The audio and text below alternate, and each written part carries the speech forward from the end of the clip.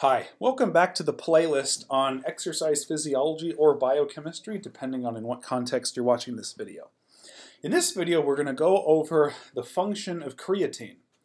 Creatine, as you can see right here, is actually a very common nutritional supplement. Okay, in fact, you can have whole courses on whether or not nutritional supplements work or don't work, and there's a lot of evidence, and as we'll go through the rationale behind it, logical evidence and experimental that this supplement works very well. It works exactly as it's designed to.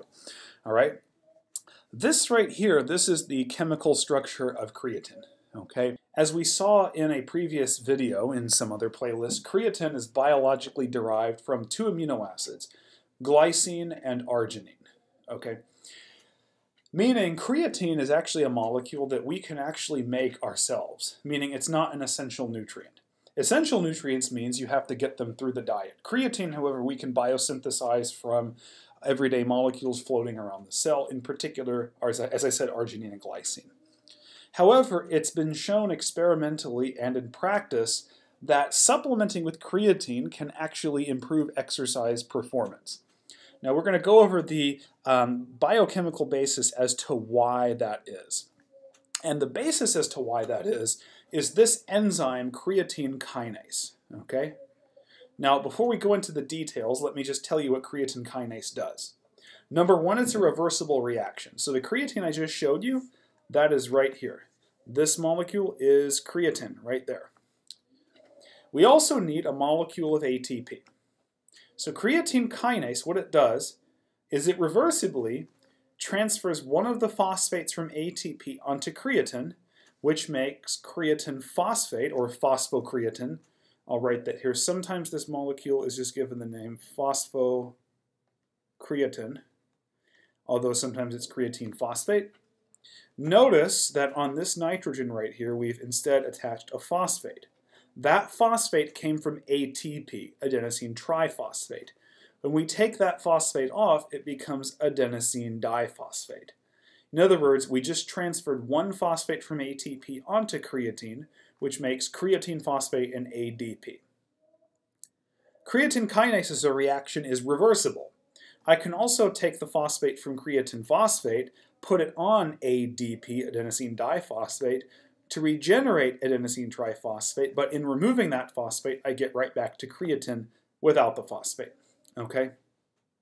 So that's the general reaction. So how is it useful?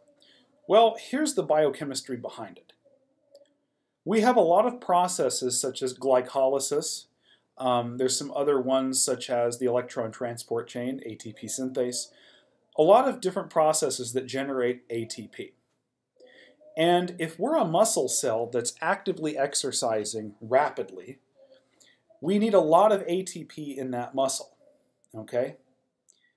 Now, if there's a large concentration of ATP present, ATP has this thing it likes to do. It allosterically inhibits some of the enzymes in glycolysis and the Krebs cycle. Now, what are the functions of glycolysis and the Krebs cycle? Their functions are to indirectly generate ATP. Okay? So if we have a large amount of ATP, what tends to happen is glycolysis and the TCA cycle tend to be inhibited. Well, if we're an exercising muscle cell, that's not good. We'd like glycolysis and the Krebs cycle to continue at least to some extent. So ATP inhibits those pathways, certain allosteric enzymes. Creatine phosphate does not inhibit those enzymes. It's not an allosteric effector. So, if we want to lower the concentration of ATP in the cell, the muscle cell, but keep the high energy phosphate, then what we do is we transfer the phosphate from ATP to creatine. Now, why do we do that? ADP, not ATP, but ADP, adenosine diphosphate, can allosterically stimulate glycolysis and the Krebs cycle. And on top of that, it doesn't inhibit those pathways, okay? Which is advantageous because if we're an exercising muscle cell, we want to continue making ATP. But we don't want too much ATP because it'll turn off those pathways.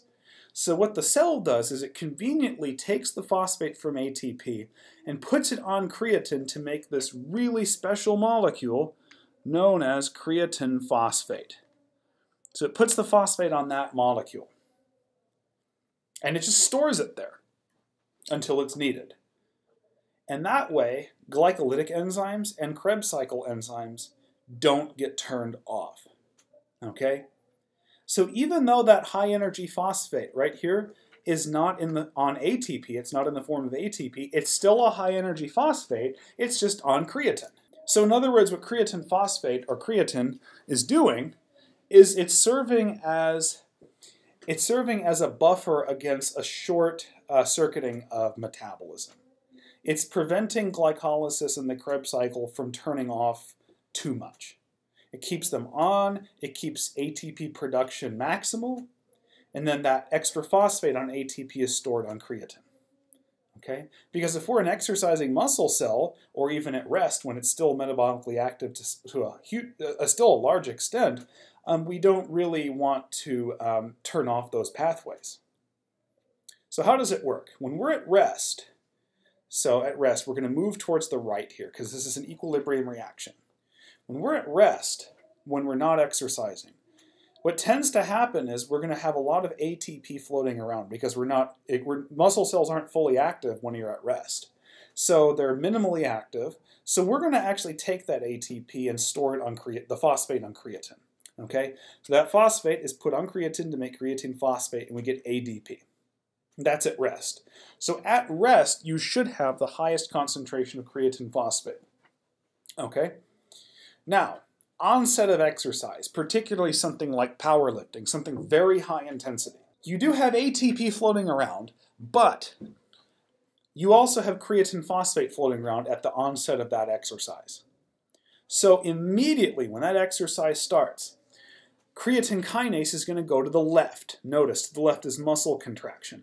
That phosphate is going to be transferred back onto ADP to regenerate that ATP, and you'll get back the creatine. Okay? This ATP is then used by the myosin in muscles. Remember, myosin is an enzyme, and it hydrolyzes that ATP in order to cause the cross bridges in power stroke, and you get muscle contraction. Okay? So at rest, we put the phosphates from ATP onto creatine to make creatine phosphate, and on the onset of extreme heavy exercise, like powerlifting or sprinting, that phosphate from creatine phosphate is transferred back to ADP to make ATP, and this ATP is then used for something like myosin muscle contractions. Okay, so you could actually contract the muscles. Again, why do we do it? ATP turns off a lot of enzymes in glycolysis and the Krebs cycle. We'd like to keep those pathways on, so we disguise that phosphate by putting it on creatine in creatine phosphate, and that gives us a large amount of ADP that does not turn off those enzymes. It keeps those pathways on. Okay? And then for muscle contraction, we transfer it back to ADP, we get that ATP back, and we can use that for muscle contraction. Now, this is going to be a little bit of general chemistry here, a concept. Creatine supplementation. That means this creatine molecule, we're ingesting a lot of it. Its concentration is going to skyrocket. We're going to probably put it in some kind of shake, drink it, and it's going to be absorbed. And it's going to be taken up by muscle cells, okay? So, it's taken up by muscle cells. Think back to your general chemistry or biochemistry. Le Chatelier's principle. What happens if this is my reactant and these are my products on the right, what's going to happen if I load the system up with a reactant?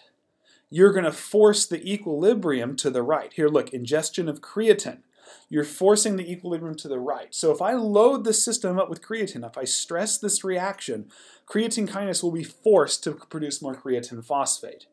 So what does that mean? But when I eat this creatine as a supplement, I ultimately end up with a huge amount of creatine phosphate. Now, if I'm doing powerlifting exercises or sprinting, what do I need? What nutrient ultimately do I need to do that? I need creatine phosphate. It's not directly ATP that I need. I need a large amount of creatine phosphate to do really good powerlifting and sprinting. Well, if I ingest creatine, I'm going to force this reaction to the right to make more creatine phosphate. And that's advantageous because then I can use more of the creatine phosphate and get much better exercise performance. Okay? And it's been shown with proper creatine supplementation, I can get more creatine phosphate, and I can actually do certain high-intensity exercises for actually a significantly longer period of time. Okay? And in another video, we'll actually look at a paper where we'll actually look at some evidence for that, and we'll prove it, that with ingesting creatine as a supplement, you can get more creatine phosphate, and you can have higher efficiency of powerlifting and sprinting type of exercises. Okay? So that's the basis of creatine supplementation, and this is the molecular basis behind it. Okay? I hope this video gave you some insight on this. Make sure to like this video and subscribe to the channel for future videos and notifications. Thank you very much.